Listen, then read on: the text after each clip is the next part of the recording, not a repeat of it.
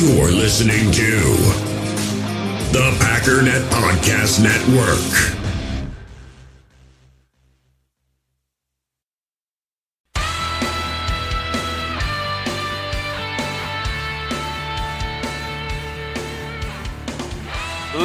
Ladies and gentlemen, welcome once again to the Packernet Podcast. I am your host and resident fanalist, as always, Ryan Schlip. Check us out online, packernet.com. Find me on Twitter, pack_daddy. I doubly apologize for yesterday.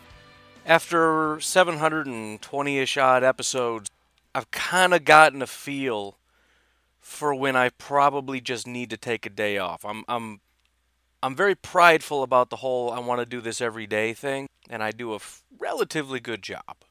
But every once in a while, it's going to be on a weekend when I sleep in. It's 8 o'clock, and I don't know, there's just something, there's this weird 3 o'clock energy.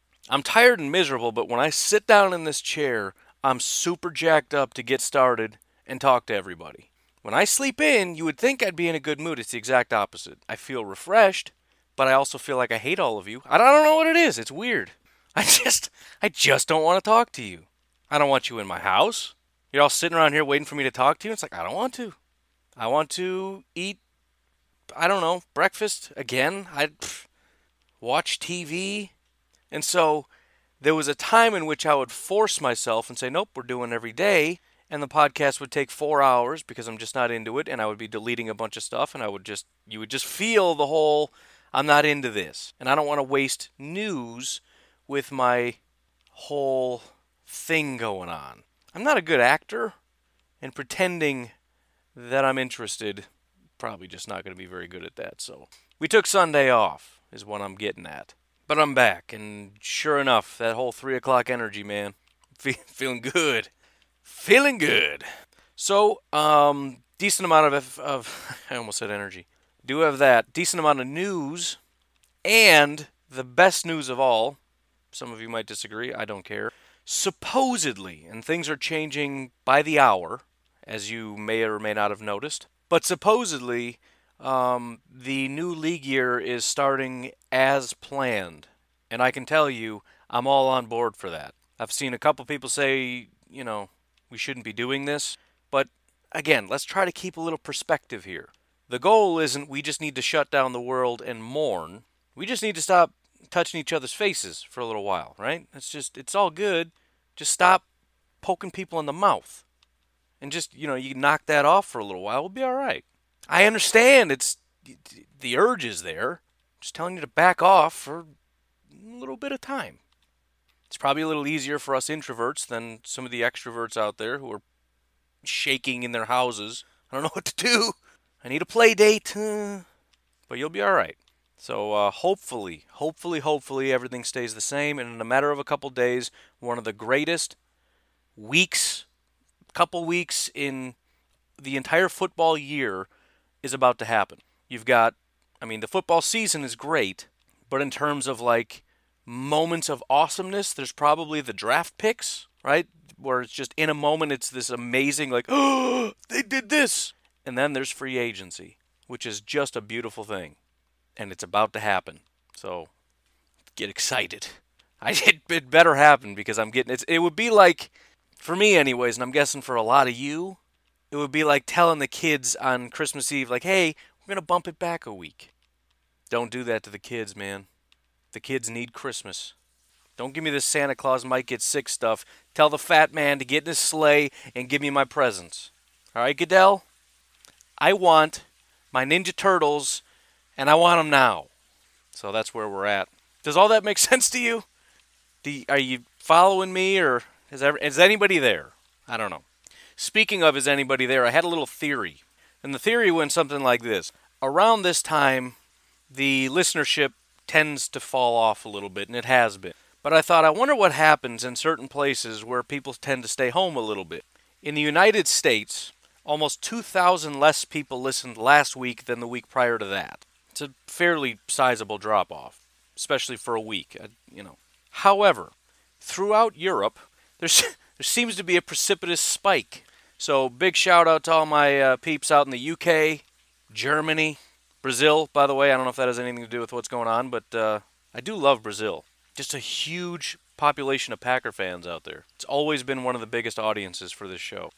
Mexico, New Zealand, people in the Netherlands just hate me this past week. Denmark, too. I don't know what's going on up there, but apparently they canceled all podcasts. Spain, doubled. What up, Spain?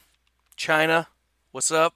I'm just shouting out all the countries that there's been a spike over the last week. Korea, wow. About 4x spike. Welcome to the show, Korea. Dominican Republic, Czech Republic, all the republics, welcome.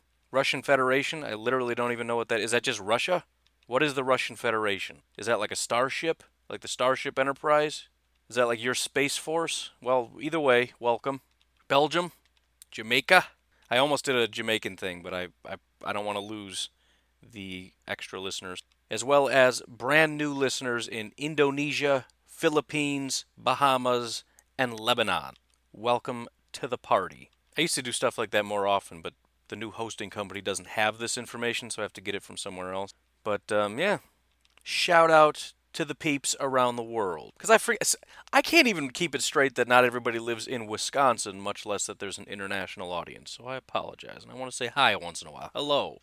Anyways, if you find folks, anybody that I listed off in these beautiful countries would like to join in on the Packernet podcast, we'd love to have you. Make sure you also like the Packernet Podcast Facebook page. If you'd like to support the show, leave a 5-star iTunes review, Stitcher review, some kind of review anywhere just saying, hey, thumbs up, good show. Otherwise, patreon.com/pack_daddy. You can support the show for as little as $1 a month.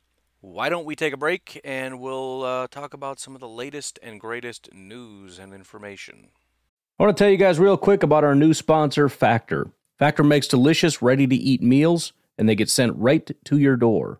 They have 35 different options every single week that you can choose from, including keto, calorie smart, vegan and veggie, and more. And there's even more to enjoy with over 55 nutrition-packed add-ons that help make your weekly meal planning even more delicious.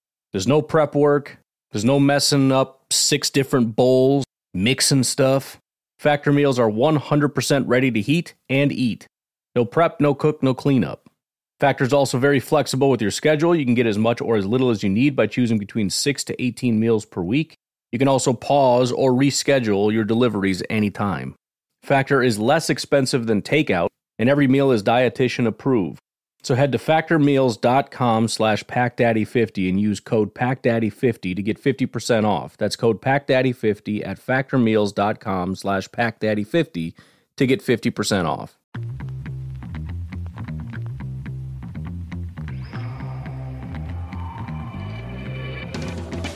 Ladies and gentlemen, let me ask you a question.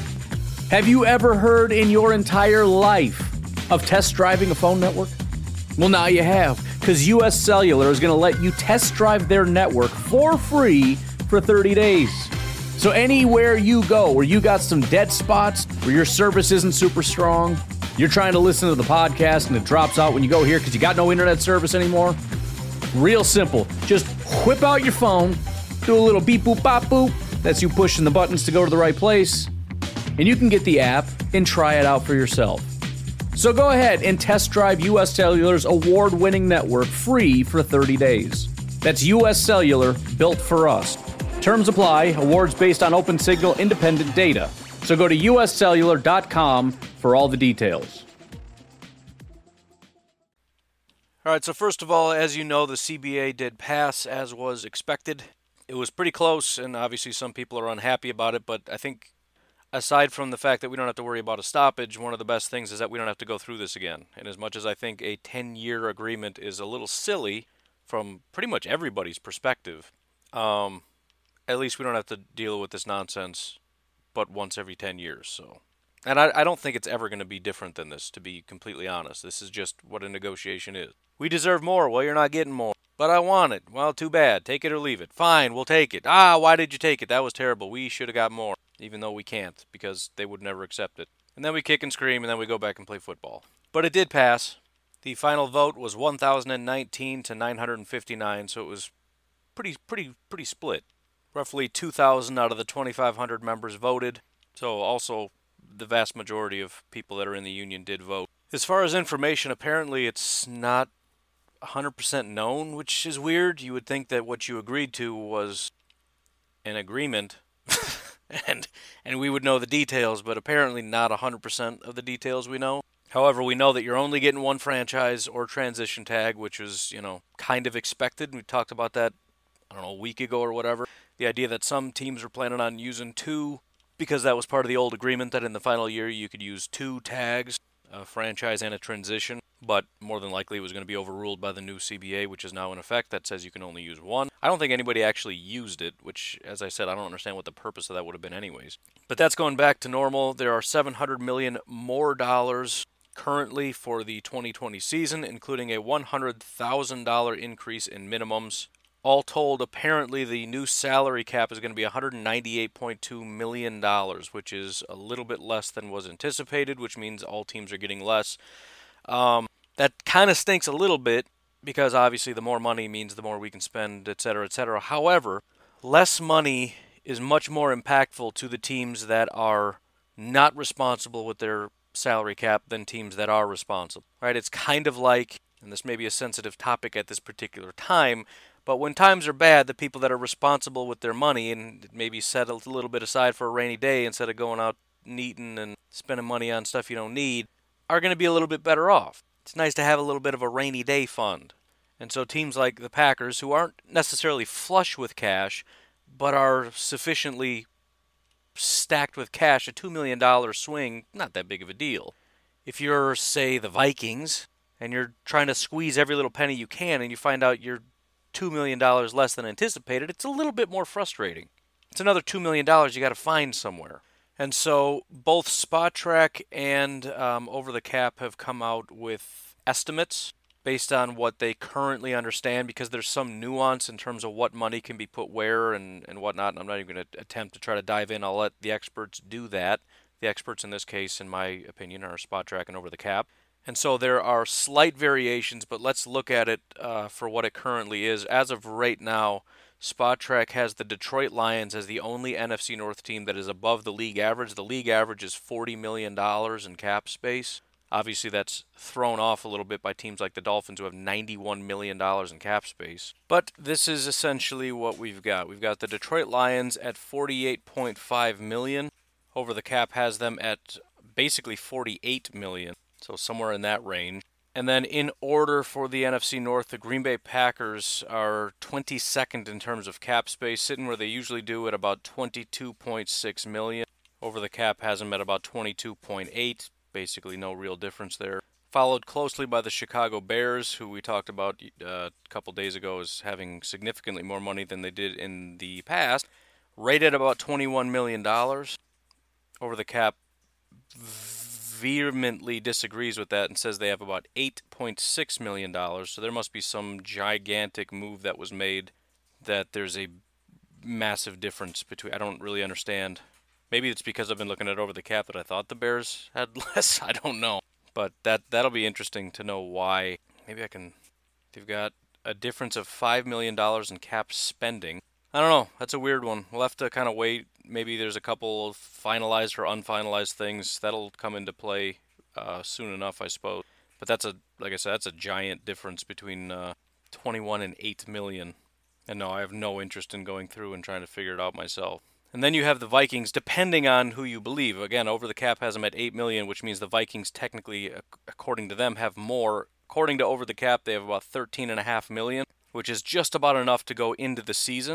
Because again, you want maybe 8 to 10 million on hand after you sign your draft picks. So if they do nothing else, they should be okay to make it. However, obviously, there's still a ton of free agents to be signed and everything else that's going on. So a lot of things that need to be come into focus over the next couple days. I just even thinking about it gets me super excited. I mean, even if the Packers don't do much, it's just an exciting time. Like I've said, the NFL in a lot of ways is a soap opera for dudes. Sorry for the 4 women listeners that I have, but let's just call it what it is. And this is like, well, it's the season opener. It's literally what it is. The best shows typically are the first one and then especially the last one, which in this case would be the Super Bowl. By the way, Spotrac has the Vikings at about 16.5 million. So again, relatively close. There's probably the most agreement on the Green Bay Packers and what they have going on. probably because of all the movement. You've seen Detroit, Minnesota, Chicago make a lot of cuts and movement around, so there's some disagreement on exactly how that all pans out. And I don't think that's going to come into focus anytime soon because it's just going to get crazier. But, eventually the dust will settle and we'll get a little bit of a better picture on that. But again, as for the Packers, fairly solid consensus, 21, 22-ish $22 million they're sitting on. But even that doesn't say much because that number could skyrocket if we, end up either cutting players or the big one would be extending players. As I've said, a David Bakhtiari extension could free up about $8 million in cap space. I mean, that's a signing. I don't even think re-signing Brian Bulaga would cost in terms of cap dollars this year. I don't even know if he would cost $8 million.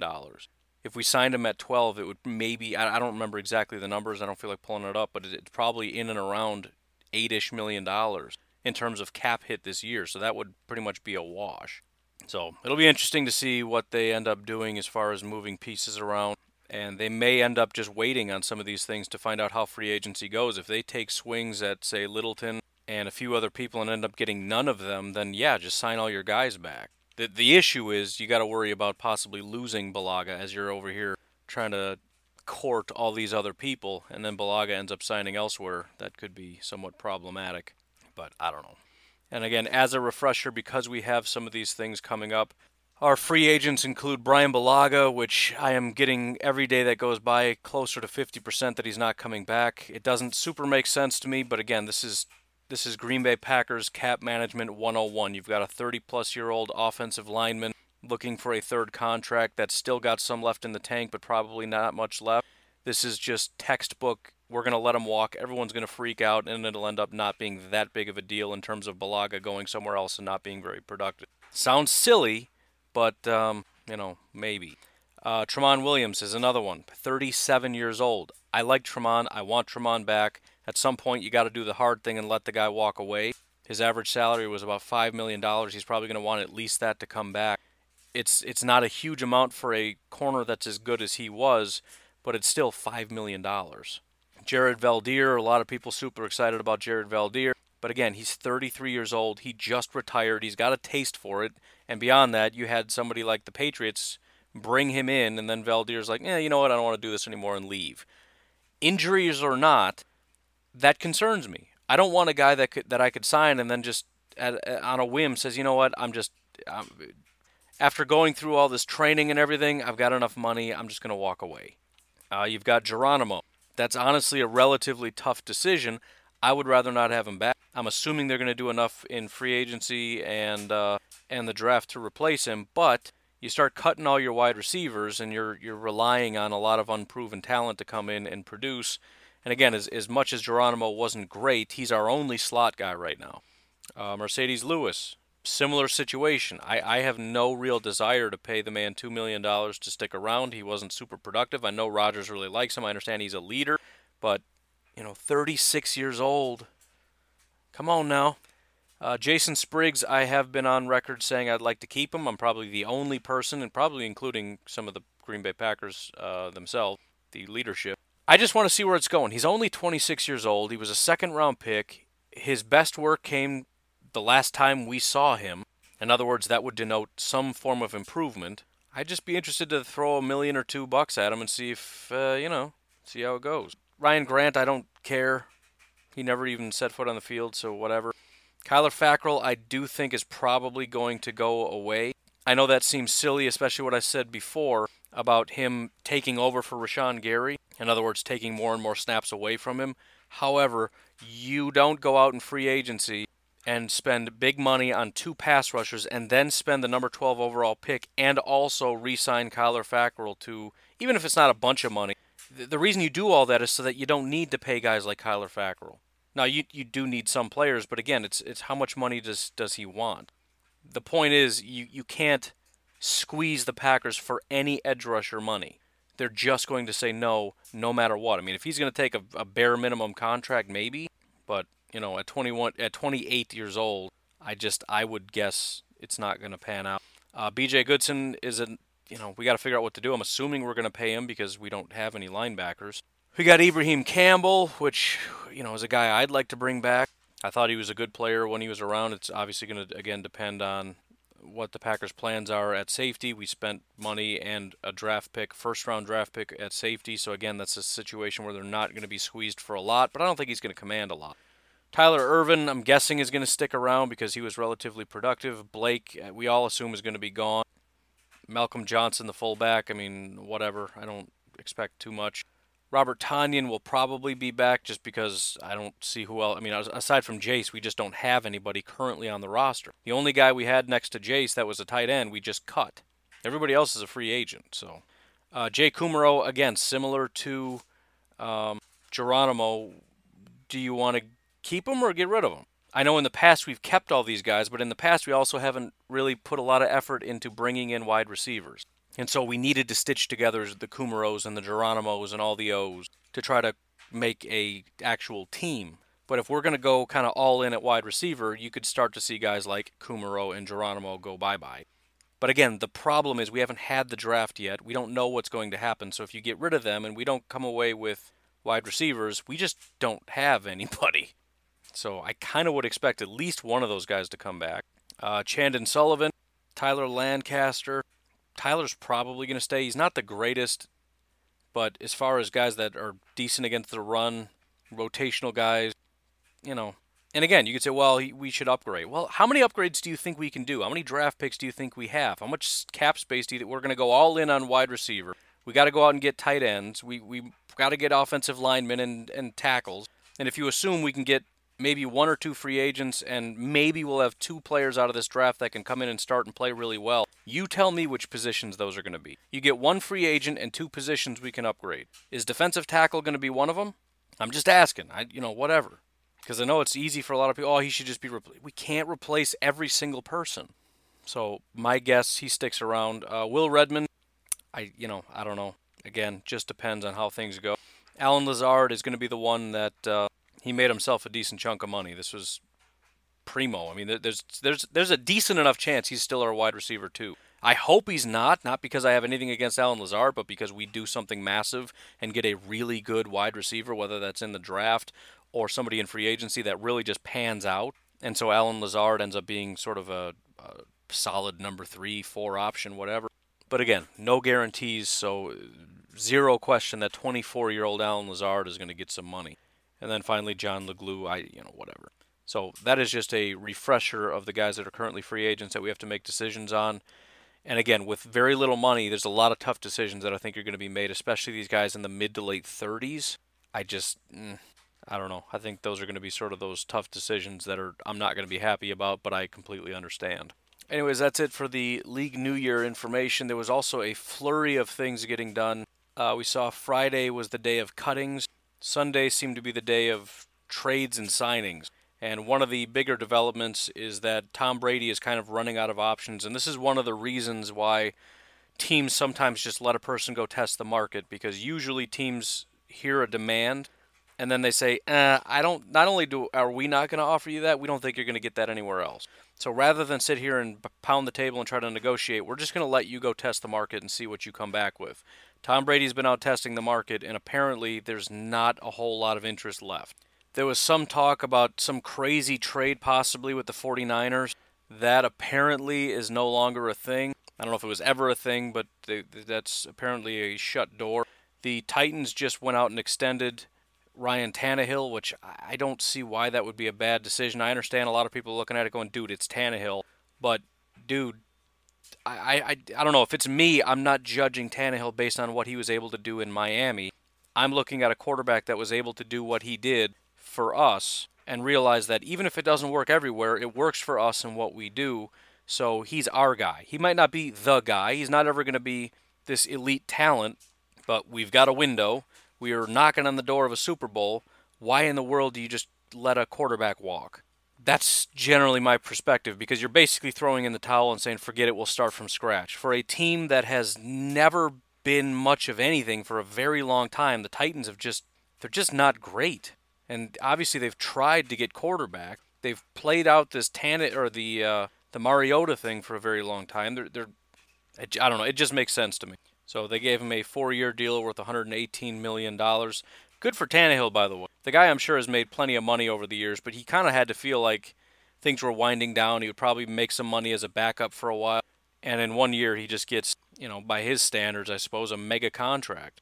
It was pretty close to $30 million a year average. $62 million fully guaranteed. He probably didn't think he'd get another $62 million out of this league.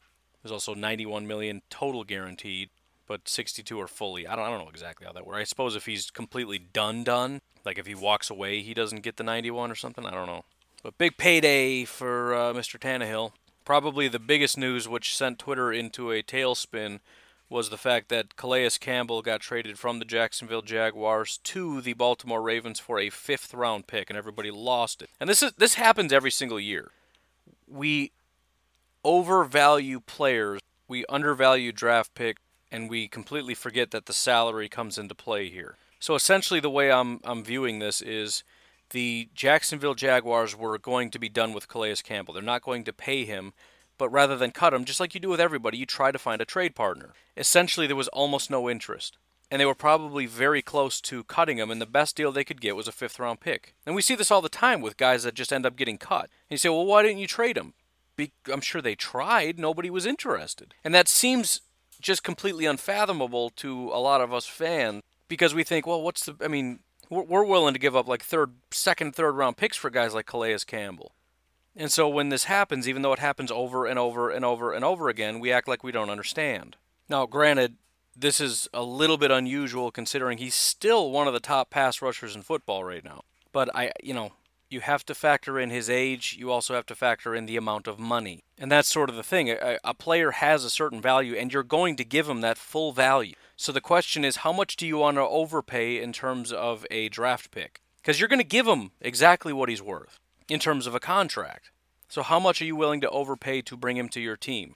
And apparently, which is a little bit surprising, a 5th-round pick was all anybody was willing to give up. That should really go to show, in large part, how much age plays into this. Because obviously, if he was 25, 26 years old and putting out this much, we'd be talking about a whole different situation. Because even the contract wasn't that mad. The Ravens only gave him a 2-year deal for $27 million, so $13.5 million per year. Beyond that, I think one of the big knocks against Calais Campbell is that he's an edge rusher whose main attribute is his ability to stop the run. He's not a bad pass rusher at all. He's a solid pass rusher, especially in terms of pressures. But, you're looking at a 33-and-a-half-year-old guy who walked away with 6 sacks, and his official numbers, let me look it up. I'm guessing it's lower. No, it's higher, 6.5. How is PFF lower? That's weird. Anyways, roughly 6-ish sacks is what he came away with. So, again, we can sit around and say so-and-so this is why the Jaguars are terrible, blah, blah, blah. I don't even understand what the Jaguars did wrong. Unless this is like a failure of negotiation, but even that doesn't make a whole lot of sense because teams don't care how good of a negotiator you are. They just care about wanting to get a player. And if he was worth a 4th-round pick, there are 30 other teams, excluding the Baltimore Ravens and the Jaguars, obviously, that have the ability to offer up a 4th-round pick to get Calais Campbell. Apparently, 0 of those 30 were willing to do it. So I don't know how we can trash the Jaguars for that. They got as much value as they could, just nobody wanted them. I'm sure a lot of people wanted them, but nobody was willing to offer more than the Baltimore Ravens 5th-round pick for him. So I don't think this is necessarily a Jaguars failure as much as a maybe misunderstanding of how much the league values Calais Campbell and the fact that the Jaguars got as much as they possibly could out of this. So it's definitely more beneficial to the Ravens than the Jaguars, and I think the bigger failing is the fact that the Jaguars have so mismanaged their own cap they can't keep Calais Campbell. That would be the biggest problem, especially if you got a premier edge rusher that's only asking for a 2-year deal worth $27 million and you can't pony that up because you've been so reckless with your cap. That would be your failing. But only getting a 5th, that's not even up to the Jaguars. That's up to what the market is, and unfortunately the market is cold on Calais Campbell. So, anyways, why don't we take a break right there? We'll come back. We'll talk about some other stuff, including some rumors regarding the Green Bay Packers. So finally, that brings us to the Green Bay Packers rumors, and basically it's what we've been hearing all along, and obviously some of it is silliness, but even the non-silliness seems to be pointing in the same direction. So Rick Tafur, I guess is how you say his name, from The Athletic, He covers the Raiders and the NFL for The Athletic. He says he is hearing, and again, I don't 100% know what that means, but I'm assuming he knows well enough not to say I'm hearing as in I've been reading articles from people that have no idea what they're talking about. He's hearing that there are 2 teams in on Corey Littleton, which I'm sure is that's not what he said. So let me just read the tweet because that's a misrepresentation. Here's what he said exactly. Hearing the Raiders and Packers are going to be all over free agent linebacker Corey Littleton if the free agent tampering window officially opens tomorrow. He is a popular target, which is something that I probably should mention. Wednesday is the day, I believe at 4 o'clock. I don't know if that's Central Time or probably Eastern Time. That's the day these things officially happen. However, the legal tampering window is the day when phone calls can start being made, which the exciting thing about that is hopefully, no guarantees, but hopefully teams like the Packers are going to be making lots of phone calls, talking to agents, doing all this stuff. That's when rumors start flying. When we start seeing Ian Rappaport saying, I'm hearing these teams, in other words, these are the 4 teams calling about this player, this team, and the Packers. When we get all those types, that's usually in this little window here. Now, back to what Vic had said. Did I say Rick or Vic? I feel like I said Rick. His name is Vic Tafur, whatever. Topher. I don't know. It sounds like what he's saying, not so much as that there's only 2 teams interested, because that would be ridiculous. There's going to be a lot of teams interested. What he's saying is there are 2 teams that are very interested, and that would be the Raiders and the Packers. Now, it's been pointed out, the obvious fact that the Raiders have a lot more money, but that's not really the point. The only reason that would matter is if the Raiders are more willing to overpay. Right? Both teams, every team has a certain value that they feel like they want to pay Littleton. So, for example, if we look back at what we did with Zadarius Smith, it's not that the Packers had more money than everybody else. It was just that they were willing to pay more than everybody else. I'm sure there were other teams that wanted him that had a lot more money. They just didn't see that as a good value. Now, the Packers have less money to do that with. But again, if we're looking at Corey Littleton, according to the Spot Track market value, about $12.2 million, it might be way more than that, I don't know. But let's say it's $12 million, and we use the same figure and say that 3/4 of which end up being the actual cap hit. If $12 million is the value, and both the Packers and the Raiders are the most willing to overpay, and the Raiders are willing to pay $13 and the Packers are willing to pay $14, essentially that's about a $10 million cap hit for the Packers, which is a lot, and it would actually probably be a little bit less than that. If you say it's about 2/3, then it would be a little over $9 million. So it's not a matter of they're going to bid until the Packers just don't have money anymore, because they're not going to pay Corey Littleton $20 million just because they have the money to throw around. Nobody is going to do that. Now, you can overpay in free agency, absolutely. That's kind of the name of the game, but it's still within parameters. And it still depends on value. So it's not so much who has the most money, it's more who values him the most. That's what's ultimately going to matter. If the Packers have it in their mind they want to go after him, they've already allocated a certain amount of money for him. Then it comes down to negotiating, trying to convince him that he would rather play in Green Bay than for the Oakland Raiders, which if winning a Super Bowl matters to him even a little bit, he probably wants to come to Green Bay. There's also the structure.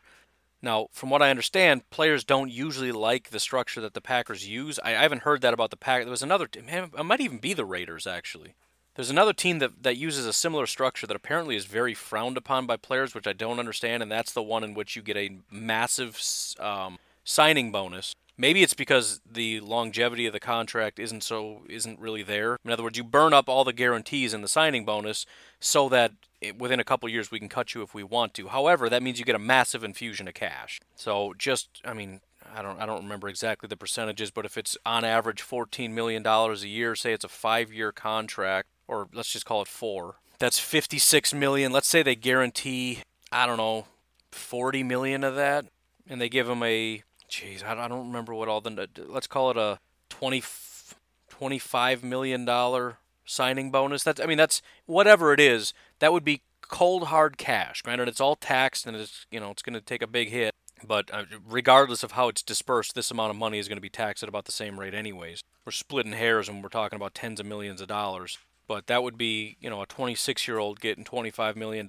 check cut out to him, and then in addition to that, his base salary, which is going to be pretty low in that first year, but he's going to get a couple $1 million on top of that, and bonuses and everything else. But that's another negotiating aspect. How much can we offer in terms of the structure? And I feel like that would be an enticement.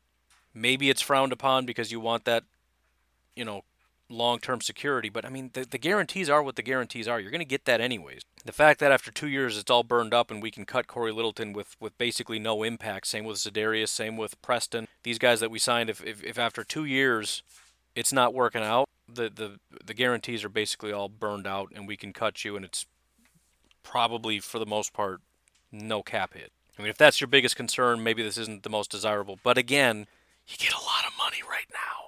So I don't know. If it's me, take the money. Again, if it's about being intelligent with your finances, why wouldn't you want the infusion of cash? You can invest it. I don't want it trickled. It's like if you win the lottery, do you want it dispersed or do you want lump sum? Everyone says don't take the... Yes, take the lump sum. Just don't be stupid about it. Take the lump sum and invest it. So I don't know. I don't really understand why it's generally frowned upon. The Packers don't seem to be having issues bringing people in with that structure. But I had heard a different team talk about... I thought it was the Raiders, which would help us a lot. Because if there's anything negative about the structure, I mean, it's a wash. But anyways, those would be the issues. And again, it's not just as simple as whoever has the most money gets whoever they want. The bigger problem, I think, for a lot of teams is the teams with the most money are generally the teams that are the most garbage. And so players don't really want to go there as much. As far as Austin Hooper is concerned, again, there's a lot of silliness and things that aren't necessarily report. But there are enough reports that, I don't know, kind of a where there's smoke, there's fire. There is a report, which seems more reporty than not. I have no way of knowing because I don't know where these people are getting their sources. Again, if they're getting their sources from Roto World, which gets their sources from, articles written by Bleacher Report listing what I would do if I was the Packers, that's not helpful. But supposedly there are 3 teams right now that are planning on bidding on Austin Hooper. The Green Bay Packers being one of them, the other 2 being the Chicago Bears and the Washington Redskins. Obviously, the Packers have a leg up. They have Aaron Rodgers. They are in and around Super Bowl contenders. If we're talking about the Bears, the Redskins, and the Packers are the ones offering the money that you want, there's only one team that should be considered a Super Bowl contender, right? They're not the Baltimore Ravens. They're not the Kansas City Chiefs, but they're at least knocking on the door. They have Aaron Rodgers. Also, there's the Matt LaFleur connection. I know there was a lot of talk about how Austin Hooper was talking them up, but you got to understand that I'm not putting any stock in that either. Again, I hate to be the curmudgeon of everybody, but when you're asked the question, what are your thoughts on Matt LaFleur, what do you expect him to say? Essentially, his quote was, I don't know, I didn't really work with him because he was the quarterback coach, but he's a great guy, and he helped me out a lot. And everyone's going, oh, look, he says he loves the Packers, he's definitely coming. No, he was asked a question. Again, the standard should be, what did he say compared to what would you expect him to say? Unless your expectation for him would be to say, I don't know, he's kind of a jerk. In a free agency period where you're trying to sell yourself and make a bunch of money, I feel like talking up everybody makes the most sense. And I'm sure he was asked a lot of other questions about a lot of other teams, and guess what he said about every other team? Exact same thing. If you were to ask him about the Chicago Bears, great city, great fan base. I don't know what else you could try to pull out. I mean, even that was, both of those are a lie. I guess if you wanted to say something honest, you could say great pizza. Portillo's is good.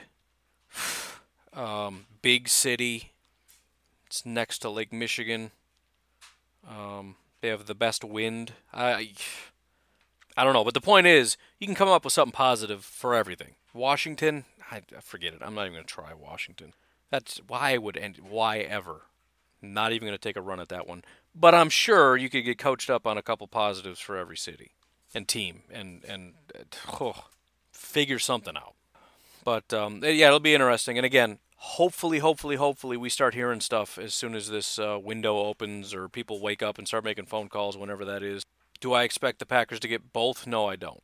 I don't think it's really in the cards in terms of money to get Littleton and Hooper, the 2 of the biggest free agents out there for a team that has $20-some-odd million. I don't see it, but I kind of am leaning toward they are going to end up getting one of them. Gutekunst is very, very aggressive. I mean, they're coming away with somebody. And maybe there's a little bit of smoke, but I don't know. We'll find out. I also saw somewhere the Packers might be interested in Taylor Gabriel. Obviously, I'm not super excited about that. We've had plenty of guys that have speed and can't do anything else, and that is the definition of Taylor Gabriel, so I'm hoping that's not exactly true. Again, as I've said, if you want a Taylor Gabriel type, I'm looking at Brashad Perriman. Maybe he's going to cost too much money, I don't know, but that would be my preference over a guy like Taylor Gabriel. I understand it, you want speed, but again, how many guys have we had that have speed but can't do a single thing else? But anyways, Hopefully we'll have a bunch of news tomorrow. That's going to be it for today. I hope you folks have yourselves a fantastic Monday. Talk to you tomorrow. Have a good one. Bye-bye.